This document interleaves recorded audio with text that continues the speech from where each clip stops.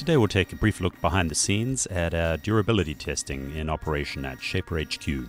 Having established our most promising manufacturing techniques by digitally simulating all the components and sub-assemblies and the full prototype, we then go back and take our most promising approaches and disassemble them into sub-assemblies and take them into the lab for testing.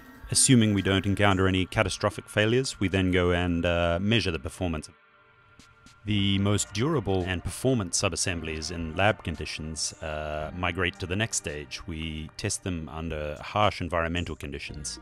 In this case, we're looking at a dust test chamber, Meonji, and we made this with an origin prototype, and now we're throwing all the sub-assemblies inside of it and cycling them with a huge amount of shop dust blasted into all their nooks and crannies.